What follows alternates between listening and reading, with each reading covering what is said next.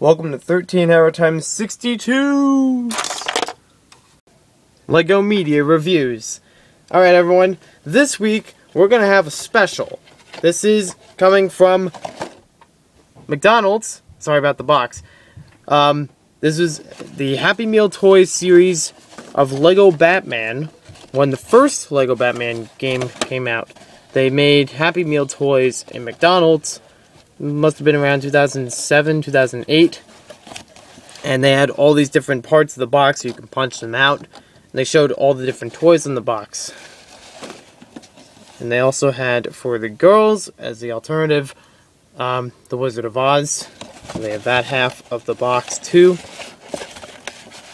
And in here, like I said, they have a bunch of cutouts that you could use with these toys to knock them over. A lot of the toys had these projectiles that were safe to play with, and all the parts of the box, you could cut them out and use them with the toys. So there's also things that on the box, such as can you find the Joker in different areas? Can you find all the villains? Like Mr. Freeze hiding in the window here. So enough with the box. Let's get to the look at the actual box before I mangled it apart right now.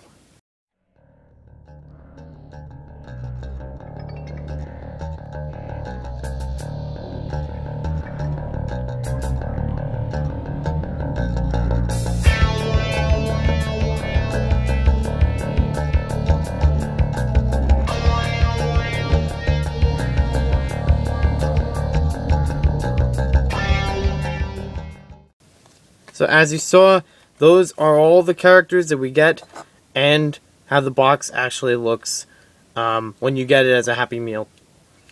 Now, what we're going to do for this week, for the media review, since I have about 4 of the 8 shown Happy Meal toys from then, what I'm going to do, every day, I'm going to review one of those Happy Meal toys. Up to Friday, because I'd have Monday through Thursday. But the toys that I have, that we'll be reviewing, are Mr. Freeze, the Batboat, the Batmobile, and the Joker. So stay tuned. We're going to have some reviews for those every day, Monday through Thursday this week. This will be a lot of fun, and they're really nice toys. I mean, they used to have Lego toys, believe it or not, where you got actual bricks with the set. But even so, now they just have the plastic molding that looks like the Lego figures. These are still pretty good, They represent the Lego sets of the time well, and all the characters.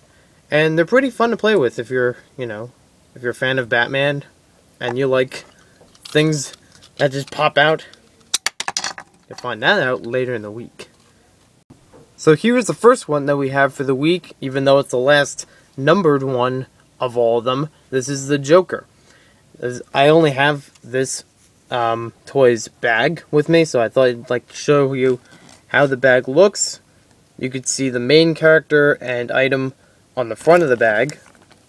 And in the background you see some of the other ones to play with, the other characters. The Joker Surprise, this is what it's called. And it's number 8 of 8 in the series. And there's your backside. And every one of these includes a little instruction booklet to show how it works together. You also get a code for the original Lego Batman game somewhere on the model. It's printed. And it's the same color as the model, so it's not too hard. Well, it's a little hard to find. But it shows you the feature of the set and how you set it up. It's blank on the back. You also get a paper that tells you about the game itself, where you can find cheat codes. And like I said, the Wizard of Oz was the girl version at the time. Also on the back of some of the instructions, for some reason that one was blank, you also see the newer Lego Batman sets from 2008. Now let's take a look at the actual model. We have the Joker, as he was at the time this was made. And over here you can see the code There's a little bar in there, so it's kind of easy to find. You can't really pose him much. You can move his arms up and down like this, and like this. And you can twist his head around, but not the legs. The legs don't move. But it looks pretty good as a larger character, you know.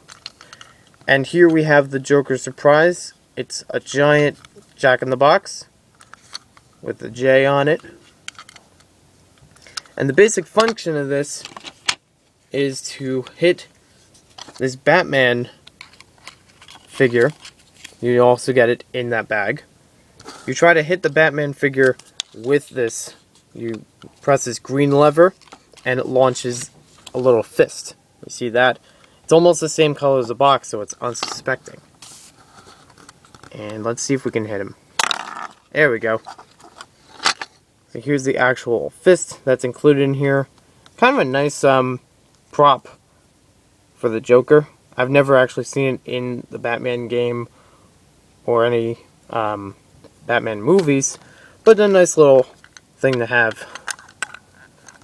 And there's the inside. Fits right back in. We'll even hit the Joker with it. The box has a mind of its own.